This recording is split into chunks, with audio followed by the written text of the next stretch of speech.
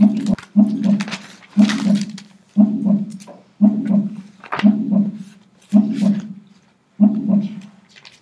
do you see happening? What do you hear happening? My heart's beating slower.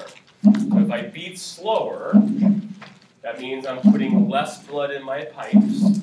So my pressure should begin to go down, right? All things being even. So congratulations, you just did short-term regulation. How do I tell my heart to beat slower? What type of? Parasympathetic. Let's do that. So if my blood pressure climbs, short-term, that's the most annoying sound on the planet.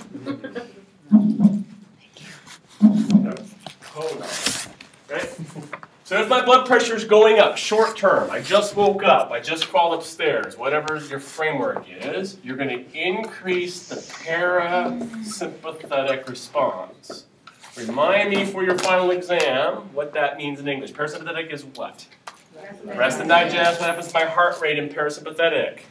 Goes down. So I lower my pulse. I also lower my stroke volume a little bit, and therefore I'm lowering my overall pressure. Right? So I just tell my heart to beat less often, beat less hard, thereby reducing my pressure. Make sense? What do you think would happen if my blood pressure all of a sudden went down too fast? What do you think my body would do? Take a guess. Increase my sympathetic response. Fight or flight. So what should your heart do when you're scared? Increase faster, makes it harder, so I get more stroke volume, and that's going to raise my blood pressure. So in a short term, sitting there right now taking notes, your body's going to turn on fight or flight to speed up your pressure, raise it, or increase your rest and digest to lower your pressure. So every time you get out of your chair, your pressure rises, your body has to calm it down, right? And vice versa. So as you're falling asleep in my lecture, your body has to use sympathetic to ratchet up the pressure. Make sense? That's short-term response, right? Over here, we're going to do long-term response. Long-term meaning days to months. Day in, day out. Also called chronic. If your blood pressure is always high, or if your blood pressure is always low, right? If you think about it, if my blood pressure is always high, I can't keep parasympathetic-ing it to nowhere, right? I mean, at some point it doesn't work. So your body has to have another way to do this. So it's going to use hormones. So in the long-term effect, we're going to start using the hormones instead of the nervous system to tell your body what to do. So here we have some blood pressure long-term. Oh, I'm going to go up a little bit. I went too far. There we go. Long-term. So here's my long-term days and weeks and months. All right, so let's do that.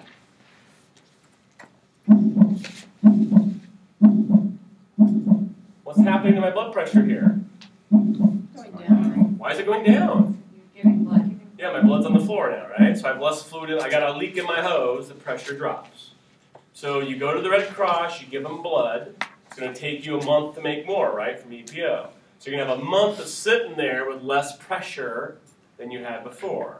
Well, I can't keep fight or flighting, so I got to do something else. So you're going to turn on a bunch of hormones to try to compensate. So let's figure out where that goes. Click on my kidney. That's a strange place to kick. Click. Ah, the kidneys are screaming. No, no, no. And next time you'll learn kidneys' job is to clean your blood. So they need to have pressure to clean it. They run out of pressure, they scream. But they're going to make a hormone. So we're going to go through a big long list of steps here, about 6 or so. So if my blood pressure's low all the time, every day, all day, it's going to be detected by my kidneys.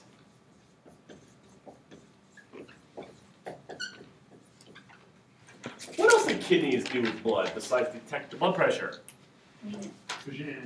Right, the EPO thing. Remember they detected the oxygen level. So kidneys do a lot.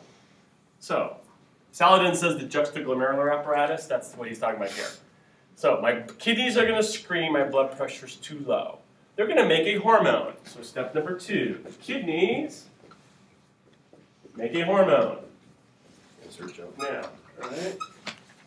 What is that hormone called? We look on the screen. It's actually an enzyme called renin with one N.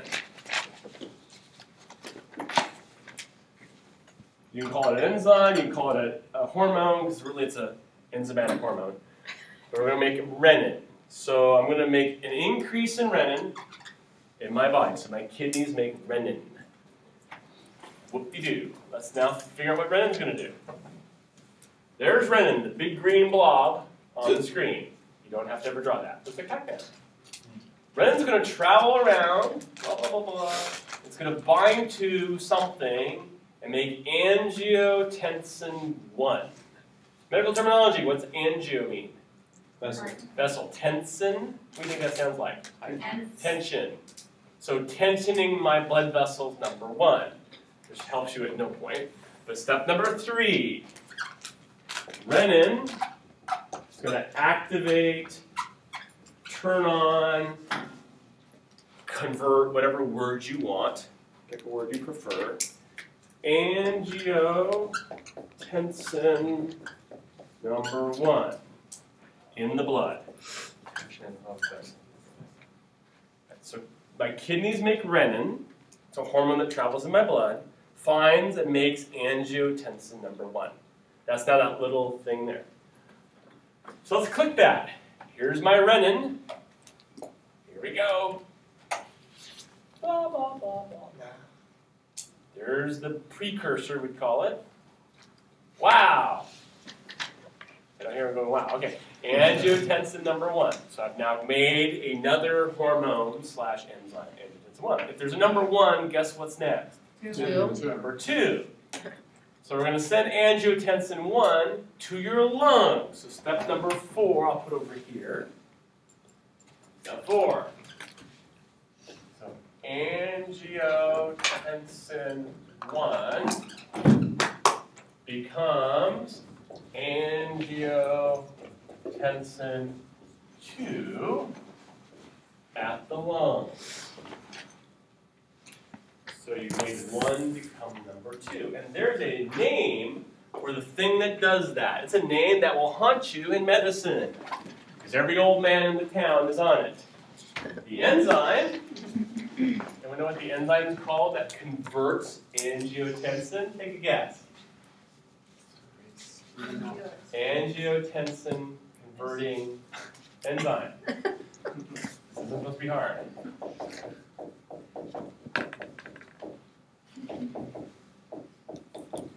Every doctor you're going to meet is going to call that an ACE. If you know someone on an ACE inhibitor, now you can place it here. They're blocking angiotensin 1 to angiotensin 2 at the lungs. It's called the ACE enzyme. So, or angiotensin conversion enzyme. So here is ACE, this funny looking blobbo. That's ACE. It's going to take number 1 and make number 2. Let's do that. Everyone ready? It doesn't get better than this. 1. And there's 2. Yay. That wasn't worth the ticket price, was it? But we're not done yet. Because now we have step number 5. Angiotensin number 2 goes somewhere. Goes to the adrenal gland. All right. Specifically the cortex. All right. Name me some hormones on your final exam that come from the adrenal cortex. Aldosterone. Aldosterone is one. Mineralocorticoids, the androgens, right? All those cortico kind of things. Well, let's figure out which one we're going to talk about. There.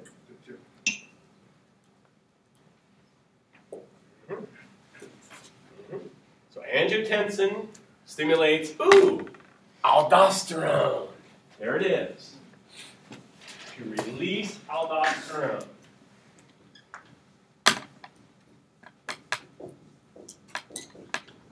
Aldosterone, if you remember, was a mineral corticoid. Someone remember from their big chart from hell what the job of aldosterone was? Increase salt, retain salt, reabsorb salt. So what's going to happen in step 6 is you're going to retain sodium in the body, specifically the blood. So more salt in my body. And from 112 biology, what does salt do to water? It soaks it up. Attracts water from osmosis. Step number 7 is going to increase water retention.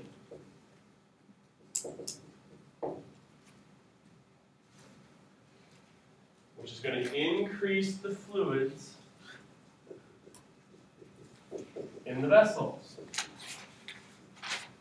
And what do I do if I put more fluid in your vessel? What will happen to the pressure if there's more water? Go up. It should go up. So at the end of the day, I will increase your blood pressure by increasing the water in your blood, volume-wise, because there's more salt in my body, because there's more mineralocorticoids in my body, because there's more angiotensin in my body. So you're retaining salt to retain water to retain pressure, basically. So let's watch that up close and personal. I'm sure you're just waiting with bated breath. All right? So let's do that by going here. No way.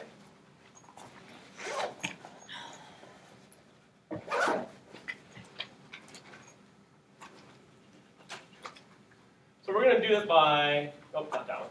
Back up one. I'll move too far. Here we go. So we're going to do a little chain of command kind of thing. I love these little games. It's what I do for fun.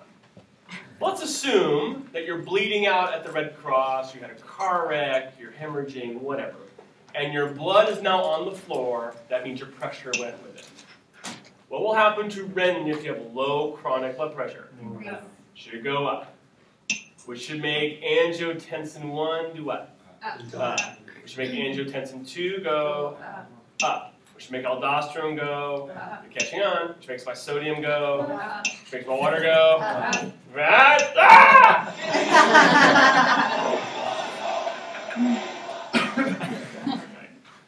So I'm going to turn on all these hormones to basically turn on the salt and water to raise your pressure. Long term. Now let's say your blood pressure is always high long term. Every day, all day like my dad. What do you think your kidneys will do about the level of renin if it's high blood pressure? Decrease it. So we'll do that.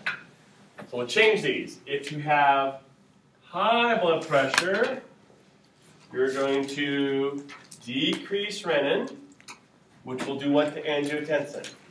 Decrease angiotensin, which will decrease aldosterone, which will decrease salt and decrease water. Hence the ACE inhibitor. If I block angiotensin, I block my ability to raise my pressure. Right? This is again a long-term strategy. So we'll do that on the wall of glory here. If, like my dad's blood pressure is sky high, his kidneys should have stopped making renin, to stop making angiotensin, to stop making aldosterone, to stop making sodium, stay in, to stop getting water in, which should eventually make his pressure go down.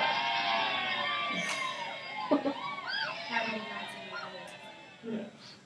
So if you work at the nursing home, people on ACE inhibitors are also on diuretics or water pills. The more I pee, the less of this fluid that's in my pipes. So they're trying to lower the pressure by making you pee all day long. My dad's on 2 ACE inhibitors and 2 diuretics, so they're trying to stop this and make him pee. Still isn't working. Okay. Make sense? This is a long-term strategy. So short-term, I just get excited, fight or flight, or I relax, rest, and digest. Long-term, I play with hormones. So when you wake up in the morning, you're not going to change your renin levels. You're just going to change your sympathetic response. But if every day, all day, your blood pressure is low, then you crank up the renin-angiotensin system. Yes? So what's going wrong in your dad's body that his system is not? So if I have these nuts? Oh, I'm sorry. Did that come out? Besides They don't know. Some people have, there's a phrase for it, it escapes me, but like an active angiotensin. So the angiotensin is more efficient than it should be, so it raises the pressure too much. You have too many receptors. That's genetic. Sometimes the kidneys become basically down-regulated or up-regulated in some people. So the kidneys are misreading how much pressure is normal. And so they're over-making renin or under-making renin, depending on the person. It's like a habituation with drugs. At some point, the kidneys kind of forget that 200 is probably too high, and so 200 becomes the new normal, and so they do it that way, which happened in him. His systolic was 230. Wow. You should have killed him then. Anyway. So that's why they block the ACE. Is, well, we don't know why this is wrong. We can stop that. And then we'll just back. So if your blood pressure just gets that high, you don't do anything to fix it, you're just going to die pretty soon. Pretty much. It's like, again, the analogy is take a fire truck and push it through a garden hose. Right? That much pressure is not how your vessels are built. So the vessels are going to break more often. You get aneurysms. You're going to blow out the capillaries in your brain. That's a stroke. You're going to blow out your kidney capillaries. They're going to blow up. You're going to have migraines every day. I think my dad would have figured out 10 years of migraines were probably something. You know, and all this stuff because you're going to blow out your eyes because the retina has blood. So basically, you just force more fluid into every possible tube more often. Tubes basically break. So he's cataracts. Yeah. Glaucoma, cataracts, macular degeneration. Also happens with diabetics. As diabetics get more blood pressure from being thicker, they run the same kind of categories. It's harder. He's not diabetic though, right? I know he's not. Why don't you give him some insulin? You can joke about You bring it up all the time. I can overdose on insulin and solve all my problems. So my mom was diabetic, type 2. Yeah. My dad is not. The one thing he doesn't have, he has an abdominal aneurysm that's about ready to blow out. He's had 4 or 5 strokes. Oh my goodness. He fires his doctor again. Dementia's fantastic. Right. You're okay on this. So we're going to just make a graph of this process. Let's make a graph. It's on the screen in a different way, but let's make a graph. And then we'll do some immunity. So over here, we got blood pressure, time, and we're going to do short term. So right now, as you're getting stressed out, your blood pressure's climbing up. How could I reduce my blood pressure short term? By peeing more. Well, short term, that's long term. Meditate.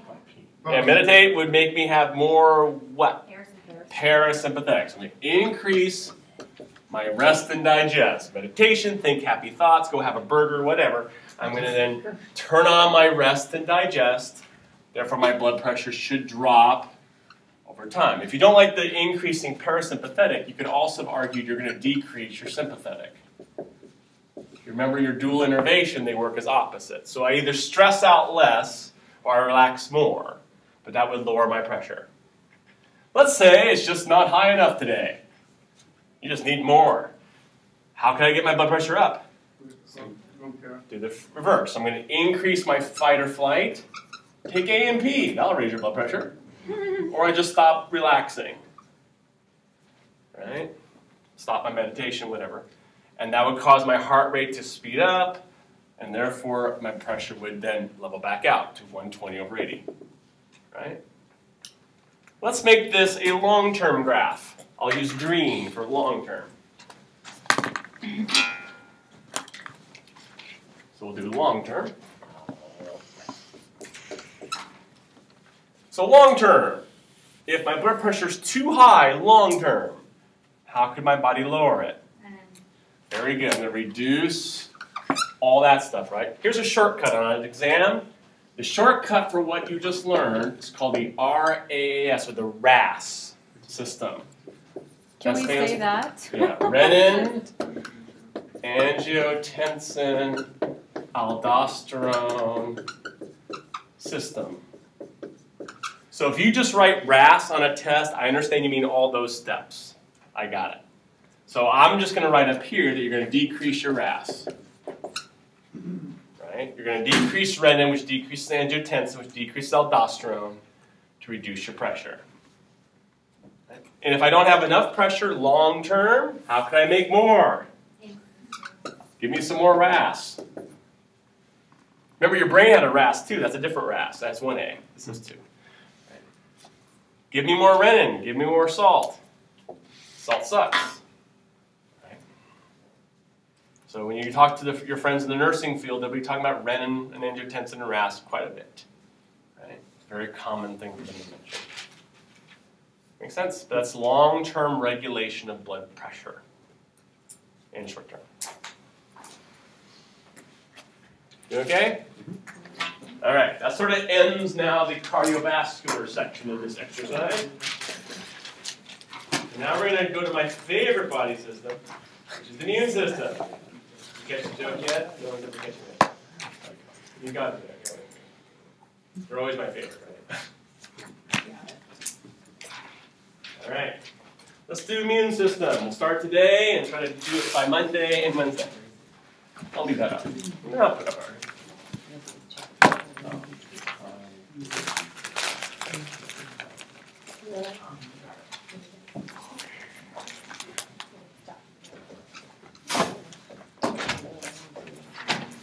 Someone tell me why you have an immune system. So you don't die. So you don't die. Die from what? Death. Death. Pathogens, right? So Saladin will throw the pathogen word at you. Pathogen just means some kind of foreign thing. So it could be a virus, could be bacteria, could be anything that's trying to eat me alive. Could be considered a pathogen. We're going to try stopping foreign things from getting in. The Border Patrol basically plays this job, but they don't have very well. Right? So, you're going to learn the concept of defense and death. A military term, actually. So in yonder medieval times, to get the fair Rapunzel in the tower, what did you have to cross over to get to the tower in the moat of the castle? The drawbridge over the moat, there's a dragon, right? You had to go through the flaming oil, right? So you had to get through multiple defenses to actually get in and cause problems. Your body's built the same way. There's multiple places to keep things out. The outermost defense, the moat of your body, is called a barrier. Name the most important barrier, what was it? Skin. Skin is a kind of barrier. If I have skin, you stay out. What else besides skin is a barrier? Hair. Hair, which is on skin. I heard someone say mucus. Yeah, baby, snot is your friend.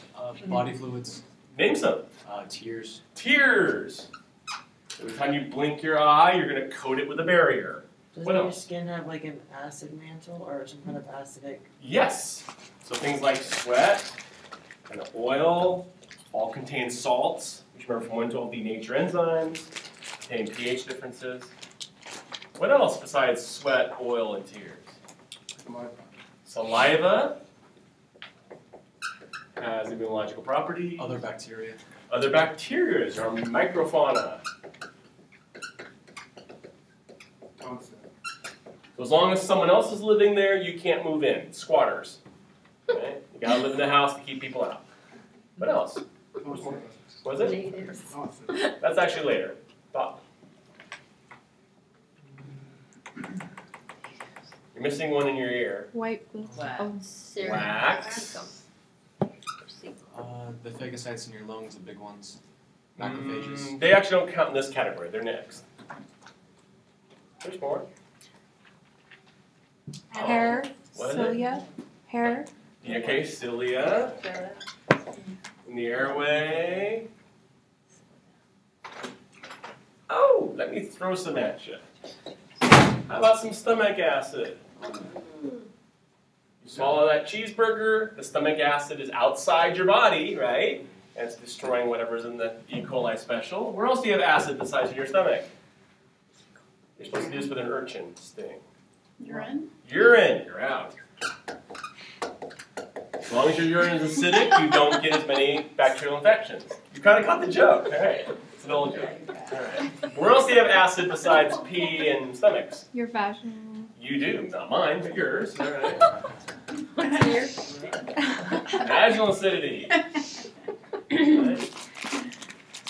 So these are all things that if they're working, stuff can't get in. So as long as I don't have cuts and I have sweat and mucus and snot and all that fun stuff. Something can't get in. But you go outside and someone cuts you. So now I've broken through the barrier. Things move in, right? So what's round 2? What comes after barriers to keep you alive? Inflammation. Inflammation! Yay! So it's round 2. It's called inflammatory response. Inflammation.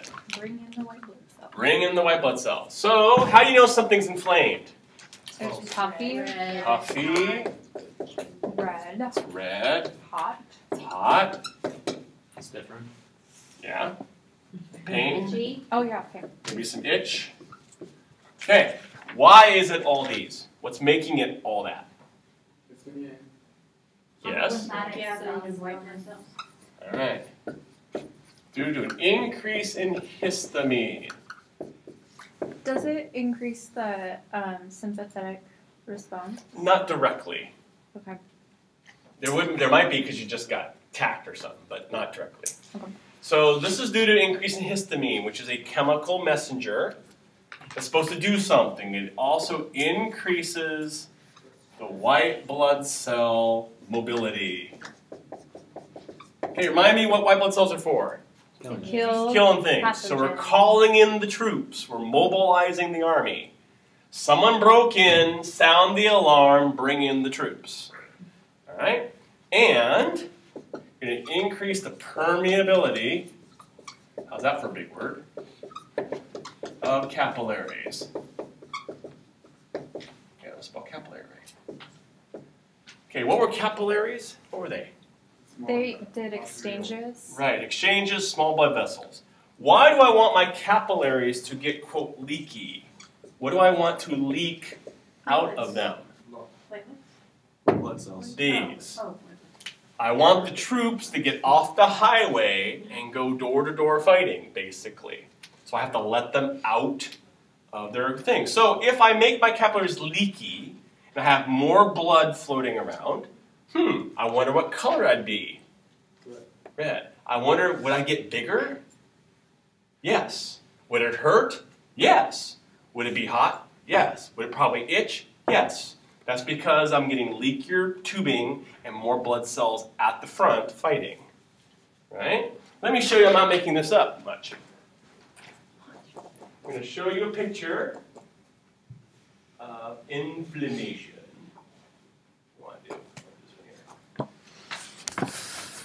I'll show you an animation of said information. So, on this picture, okay,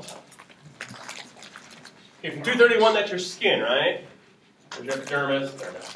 Okay, here's the knife wound from the bar in Scio. Here comes the tetanus coming on in, right? Pathogens have broken through the barrier. They're raising hell. We got to kill them, right? So, there's these chemical alarm signals, one of which would be histamine, that sends out the alarm. Call the troops. Okay? Well, down here, here's my blood vessel, my capillary. Hey, that's a neutrophil, right? But he's down there, they're up there. How do I get him out of there? Glad you asked. Look what we're doing here. Here they come. Here comes my army out of my blood vessels. They're moving to the front. They're rushing the gate, rescuing the maiden, whatever. And they're trying to attack the invaders. And notice I'm looking red and hot and swollen and all that because I'm having a war under my skin. Eventually, they eat the little invaders, my swelling goes away, and life is better. Make sense? That's the inflammatory response. So my inflaming is a result of breaking my barrier, and now I'm fighting off somebody. To show you that I'm not making this up much more, let me show you another picture here of this going on. This is showing, this would be some kind of white blood cell, probably a neutrophil. Here's my bad guy. He broke in. Got to kill him. I eat him. Phagocyte means to eat him, and you can laugh now. Here I go. Hey, remember Biology 112? What was the lysosome doing? What were they for? Digestion, right? Moving waste, the janitor of the cells. Here comes my janitor. Breaks the bad guy into pieces. And then you poop out his guts, and you move on. Right? Okay. Next time you have a zit on your face, think about how you know it's a zit. What color are your zits? White. which is the red. They can go. Let's go with the bad one, right? They're red, they're puffy, they hurt, they itch. Because your skin got what? Inflamed. Something went into your pores, broke into your skin, raising hell. White blood cells attack. And then when you pop your zits on the mirror, am I the one that missed that? What comes squirting out of the zit? That's poop from your white blood cells. Right? You're squirting their guts and the guts of what they ate all over your mirror. And letting your mom clean it up. You're laughing, but you'll never forget it. That's what you're doing is you're pushing that old fluid out of that spot. But that means there's an infection, something got in your skin, and your body's trying to fight it off. That's inflammation. Anytime you swell, that's what you're doing. Is that the only way to get a zit? Is something going into your... Not necessarily. You can also get them from allergic reactions and other. But the most common thing is you get all this oil when you're in puberty. The oil basically traps bacteria in the pore. They decide to breed because what else do bacteria do? They start chewing on you. Your body then attacks, and then you repeat ad nauseam. That's why you can take antibiotics and remove your acne. The problem is you also get all sorts of other problems. Make sense? Let me show you an animation of this process, not the popping zit part, although you can. Let me show you an animation of this process. Just a second here. I know you're waiting intently.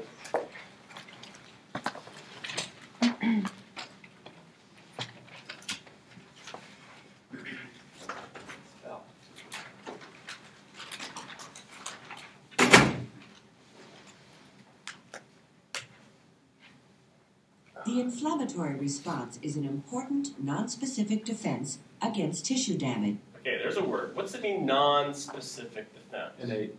Innate also can mean what? Automatic, and also attacks anything, anywhere, right? Non-specific means no matter what's breaking in, I'll try to kill it.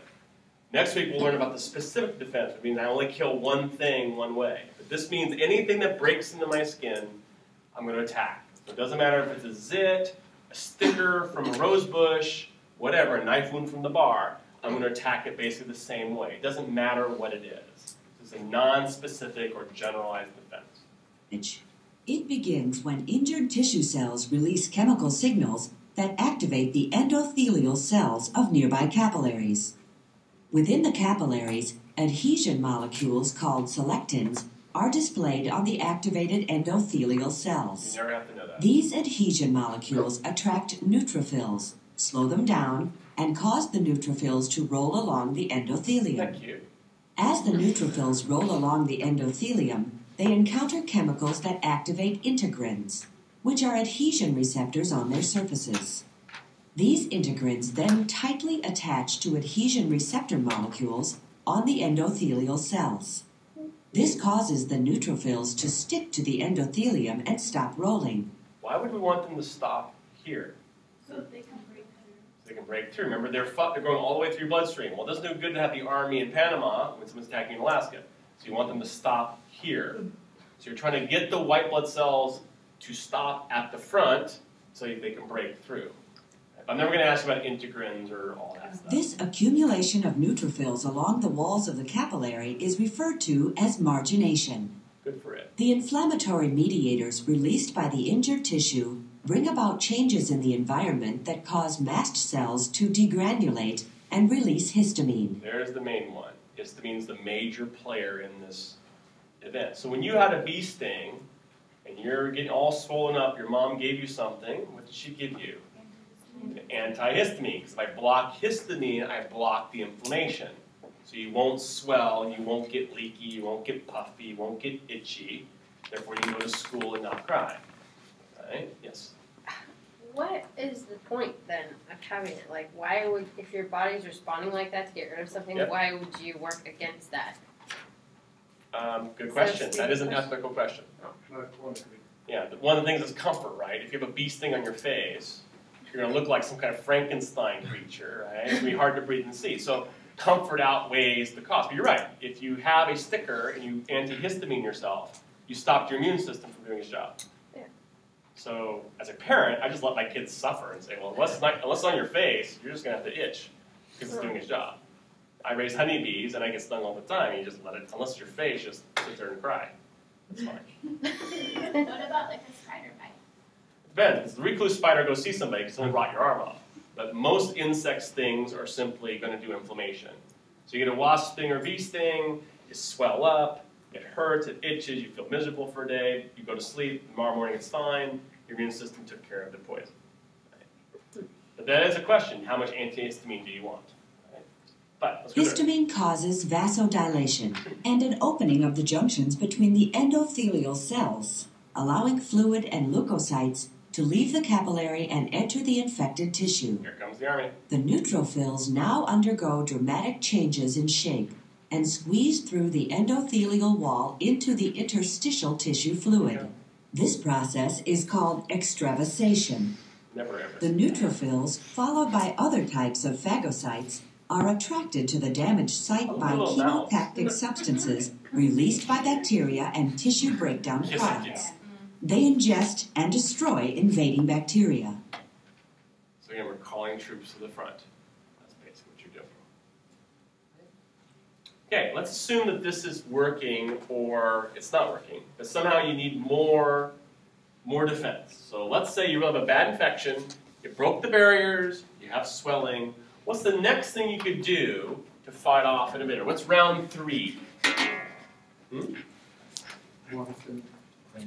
No, this is working fine. No, that's usually after the next one.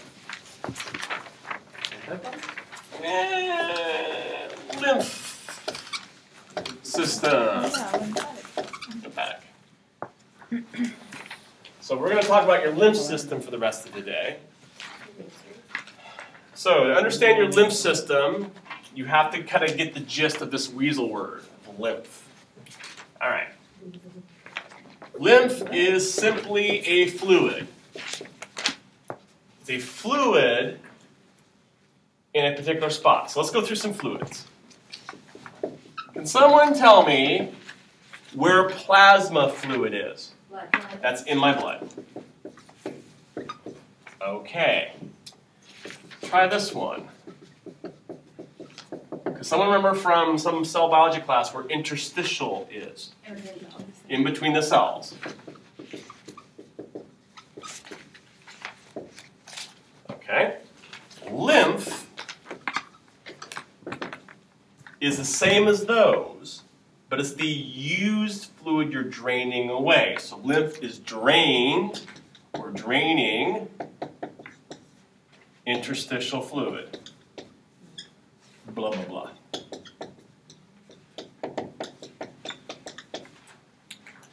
So, the fluid in your plasma goes around your cells, and we call it interstitial by magic. The fluid around your cells we eventually drain away, we call it lymph. And where do you drain it to? Where's it going to go to drain? It's basically going to go right back to your blood, and we call it plasma again. So there's no difference conceptually in these fluids, there's just a difference in name. So if you're draining it, it's lymph. If you're in the blood, it's blood. So this is a silly analogy, but it works. If you turn on a faucet in a bathroom, that's fresh water when it's in the faucet. The minute it touches the drain, it's now what? Dirty, yucky. Sewage, right? All that changed was the name because of the location, not what it was. So you're changing the name of the fluid, not so much what the fluid is. So let me give you a perception here of this so you can grasp this concept. Because for a long time, I've kept going, what's this thinking lymph junk? Well, lymph junk is that. So here's my blood, red and blue, plasma, you'd call it. Here's now my fluid around the cells, which we call tissue fluid or interstitial. Now it's going to become lymph because I'm draining it away. So once it becomes drainage or sewage, it's now lymph. And I'm going to take that lymph, I'm going to drain it, and drain it, and drain it to there. Where's that? The venous system. Yeah. And why would I want to put it back there? Why do I want it back in my blood? Because it's clean and I can do what with my water? I can reuse it, right? So you're reusing the same fluid over and over and over. You're taking it from your blood to your cells to the drain to the blood, back to the cells. Reduce, reuse, recycle. So I can keep using the same fluid over and over again. But there's a problem. What happens if something's in my fluid? And it ends up here. What would happen if bacteria got to my heart? Where would they be next? Everywhere. Everywhere. What does the heart do? It sends blood everywhere. You just lost the war. That's called sepsis, right? Infections in your blood, now it's everywhere. So for this to work, I have to clean the fluid before it gets back to my heart. So just like your car has filters on the oil that you constantly reuse, you have a filter right there. What do we call the filters? Lymph nodes. So we're going to use lymph nodes to filter the fluids as we keep reusing them over and over again. So let's talk about lymph nodes for a minute. These are simply a filter for the lymph, just like the name says.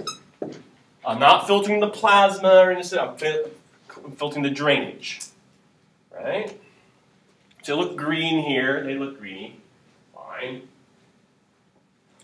Let's zoom in on a lymph node, just to see what we're looking at here. Here's a close-up of one lymph node. Okay. So here's some fluid coming in that's, quote, dirty. Here's some fluid going out, which hopefully is clean, quote, quote. And here's a big filter stuck between the two. Right? What do you think lives in a lymph node? Lymphocytes. Lymphocytes, right, live in my lymph nodes. So the lymph nodes are full of white blood cells. You want an army living there to clean the blood, specifically lots and lots of lymphocytes. So lymphocytes live in my lymph system. That's their job, is to clean the fluid as it comes passing on by. Right? Make sense? What about natural killer cells? They're kind of a T lymphocyte, kind of. I lump them with T lymphocytes. You're right, they'd be in there. Let's do a count on lymph nodes. All right, so here's a question for you. Let's go back a page. All right. How does the fluid actually get moved in my lymph system? They're not. It's not like it's in the heart's pushing on it. It's all open. Valves. Notice we have valves, right? What were the job of valves last week? To move. Prevent backflow. So as the lymph moves, the valves keep it from going in reverse because there's no heart attached to this system. It's a drainage system.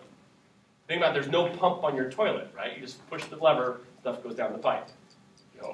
Same concept here. As the fluid drains, it's just going to move back through the valves, and it can only get closer and closer to my heart because it can't go in reverse. Right? If you look at this lymph node, look up here. See little flaps? There are valves that say once you get in, you can't get out unless you go through the filter and pop out this way. So it's a passive sort of system, just like your veins were. There's no pressure, so you have to use valving. Okay. To show you I'm not making this up, I actually have an animation of that. I know you care so. Let me show you this animation.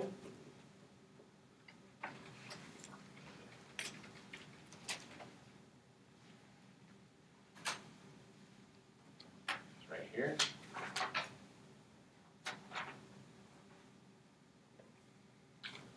The lymphatic system consists of a network of vessels and tissues that contain and transport lymph.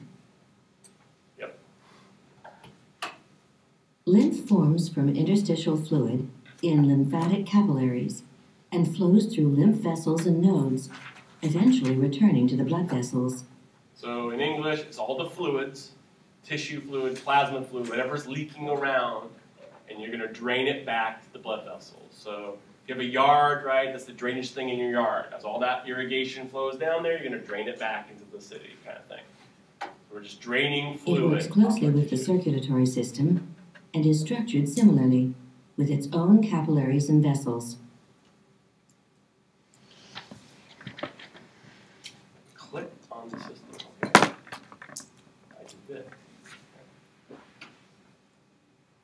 The lymphatic system has three primary functions: draining excess interstitial fluid from tissue and blood, So we drain fluid. transporting dietary lipids, and promoting disease resistance. Okay, we'll talk more about the lipid thing next term, 233. But the one we're focusing on is for draining fluid. That's its job. And then as I drain the fluid, I can filter out pathogens or diseases. So I get 2 for 1. I drain and I clean. All right, so you get 2. Click on the vessel. Let's do that. As I just did. Due to pressure differences between blood vessels and interstitial space, significant amounts of fluid and solutes filter out of the blood and are not reabsorbed. Each day, about 20 liters of fluid and solutes are filtered out of capillaries at the arterial end. About 17 liters are returned back to the bloodstream at the venous end. The remaining 3 liters of fluid and solutes drain from blood and tissues into lymphatic vessels. Think about the math there. You used 17, kept it. You got 3 extra liters lying in the yard somewhere. You got to drain that and clean it up. So that's the job, is to get that excess fluid out of there. If you block the lymph vessels, what would you see in a patient?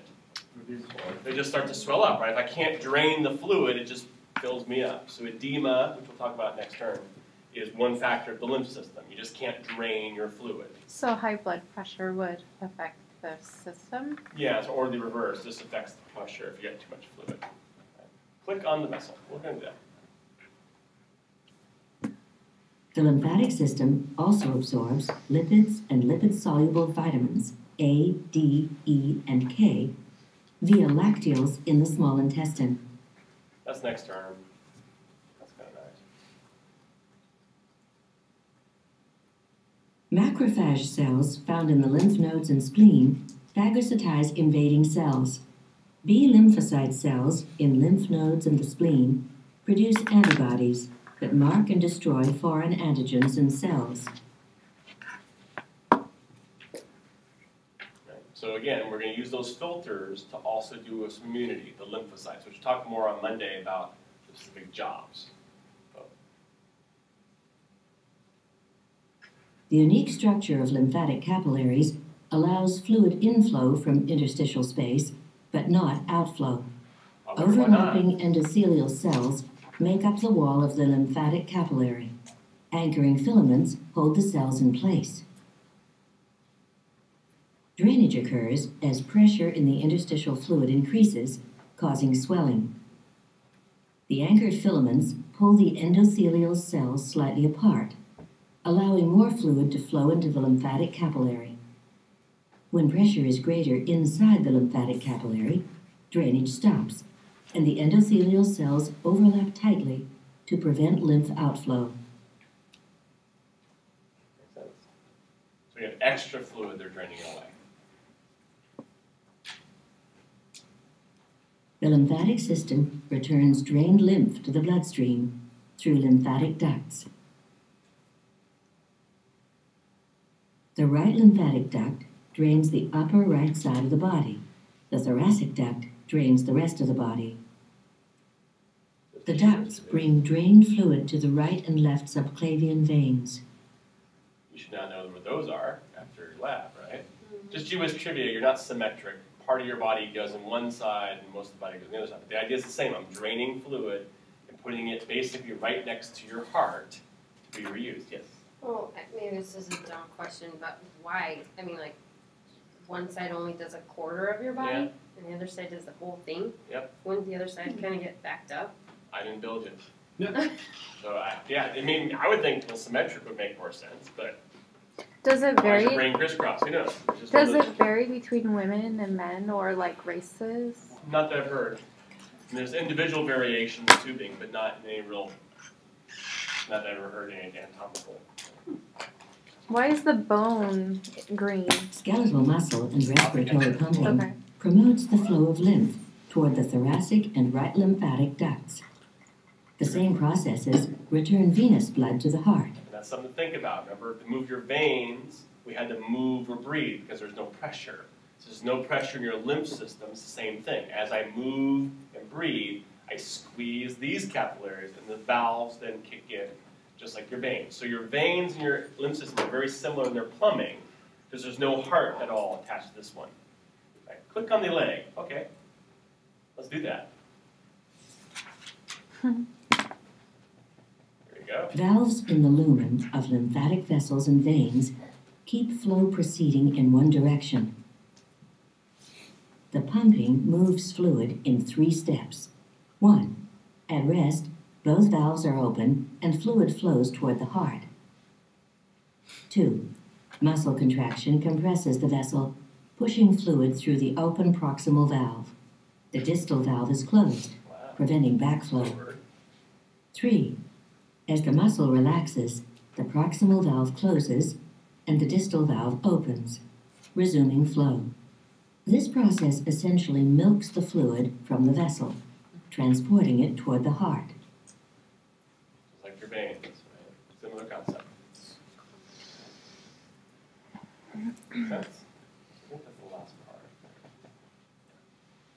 But that's the idea. So as I'm draining this fluid, I'm also going to clean it up as it goes through. So what we're going to learn now is go back to our pictures of the lymph nodes. And look at them sort of up in general where they're located. So not even everywhere. I'll show you this picture right. I lost my picture. Should be right here. Did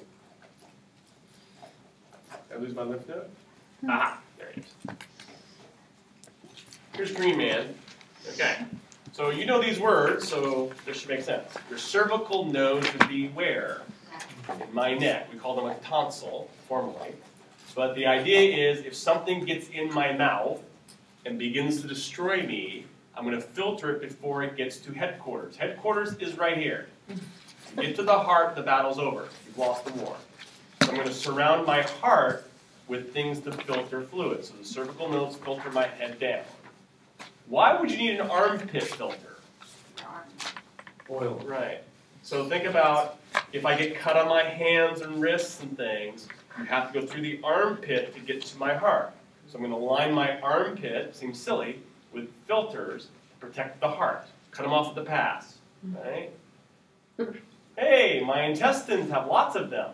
Why would intestines need nodes? Parasites, right? You eat the E. coli special, something breaks in your intestines, you don't want to get into your heart. Right? So again, I'm going to surround the heart with filters. My groin, that's to keep stuff from crawling up your leg and finding its way in your abdomen. So I'm ringing my chest basically with filters. No matter which way you want to get in, you have to get filtered before you get here in the ideal condition. Make sense? Right. So when you're saying that you're swollen and the doctor starts to feel, right, your neck, armpit, groin, if you have an infection, what does the size of the nodes do? They swell. If there's more battles, I need more troops, my nodes get bigger. So when you have a sore throat, it went in your neck nodes are getting big, that puts pressure on your throat, you have a sore throat. Okay? So that's the concept as I fight more things, I need to filter more stuff, then filters get bigger. Okay? So next time you got a sore throat, you can just blame your lymph nodes for that. Here's another close-up picture. So this is just showing lots of nodes in my armpit, lots of them around my intestines, lots of them in my neck. Here's my groiny land. Right? So places where I don't want things to get in. This picture is just because I'm a pervy biologist, but why not? Here's a giant boob, right? Why are there lymph nodes there? Things can get in, right? There's fluid to drain. But if you notice, your breast drains to where? Your armpit. So if your doctor feels that your armpit nodes are getting big on your yearly exam, what could be one reason? Breast cancer, right? So cancer can break off, enter the fluid, end up in the drain line, and then end up in the filters. So the further up you go, the closer to headquarters the cancer has gotten, right? So the doctor's supposed to feel your nodes to keep a check on that. So if your nodes are getting bigger in your armpit for no real reason, maybe something broke off in here, and it's trying to drain back to there. So they'll do a node biopsy to see how far up this chain of filters that your cancer has gotten. Okay? So, or nodectomies, they'll call it. The more nodes the cancer's in, the further the cancer has spread. Okay? Make sense? So anything that gets in the drain line could end up in a node. Cancer, pathogens, whatever. Make sense? Alrighty. So let's assume then something broke through my barriers, got through my inflammation, got through my lymph nodes, it's just raising hell. What's my next line of defense? What could I do to try to kill it next time? Antibodies. Not yet. Fever. Fever is usually where we put it. Think next time you have the flu, you probably would have figured out, number 1, number 2, number 3, number 4. So the last one we'll do today is fever. Number 4.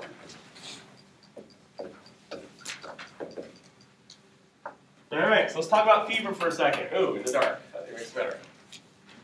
Fever. Why do you want to be warm? You want to keep those up. Sweat. Okay, there's 2 answers here. One is it increases your bone marrow speed. Someone, what does bone marrow have to do with any of this? Red production. Red and white blood cells, all your blood cells. If I turn up the heat a little bit, my bone marrow can go faster. Remember biology 112, the enzymes? They go faster for a while. So if I can speed up my body, I can make more white blood cells. And the white blood cells go faster. So not only am I making more, but they can move quicker. Why would you want your army being faster? You can kill somebody before they kill you. So I'm speeding up my recruitment. I'm speeding up the speed of the soldier. That would improve my response. In addition, the fever decreases, for some odd reason, bacterial growth. Not every bacteria, mind you, and viral growth. Last time I read, they don't know how. But as you heat up, you get faster, they get slower. Your ideal conditions. Up to a point. Right? 104, then you die. But that's the idea behind it. So if something gets in, I can then try to turn up the speed of fever. So when you get a flu, your throat's sore, and then you hit the fever. That's showing you the next response. So how do you make a fever? What part of your brain, for your final exam, would tell me to get hotter than normal? Your hypothalamus. Hypothalamus. Because what is your hypothalamus responsible for? Temperature Homeostasis. regulation. So I'm changing my homeostasis of 98.6. I turn up the thermostat to some other number. Right? So your hypothalamus says, I want to kill things, I'm going to turn up your heat. Then one day the fever breaks and the hypothalamus turns off the thermostat, and then you come back down. But fever is another line of defense. So fever implies you had an infection because now I'm heating up to fight it. Make sense? All right, that's good for tonight. So we'll do the big immunity on Monday. Last quiz.